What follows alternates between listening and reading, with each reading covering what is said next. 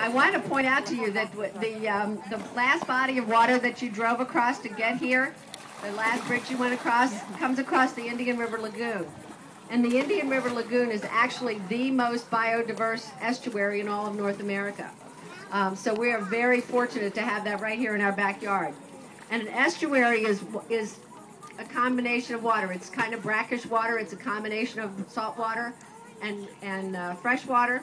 So all of these species of fish are fish that can live in the Indian River Lagoon. You're not going to have, in this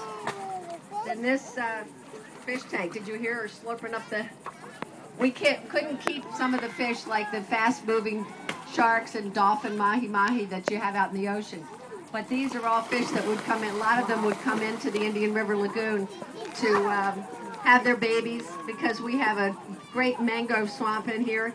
And if you walk out on our nature trail, we have lots of mangroves and lots of roots where these babies can be protected and grow up to maturity out here. Everybody's getting the show. Now, for those of you who didn't go to the turtle program, we do have 3 non-releasable turtles in this tank.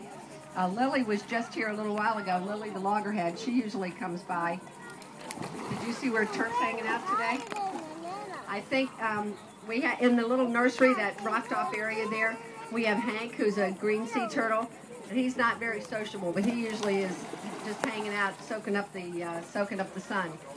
And then we have a large green sea turtle that's usually over there along the wall over there. So it's good to go have a look at our turtles. They all have issues, primarily from being hit by boats. So they're not going to be able to be released back into the wild because they have buoyancy issues. They can't dive anymore for their food. Are you getting your fill here? Let's see. Yeah, once it's not so crazy, then they'll come in. He lives in the reef ball down here. No, they like to be protected. Yeah, there he goes. He's just swimming. Is that Lily? Yeah, when it's all stirred up, it's hard to see. Yeah, he's just going over the back end. The jack crevalles are always fun.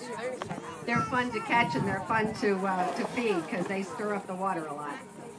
Oh, here she comes. What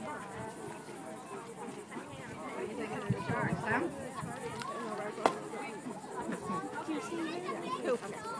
Anybody have any questions? Yes. Yeah, you do. For life. Right now it's lunchtime. Everybody's for themselves.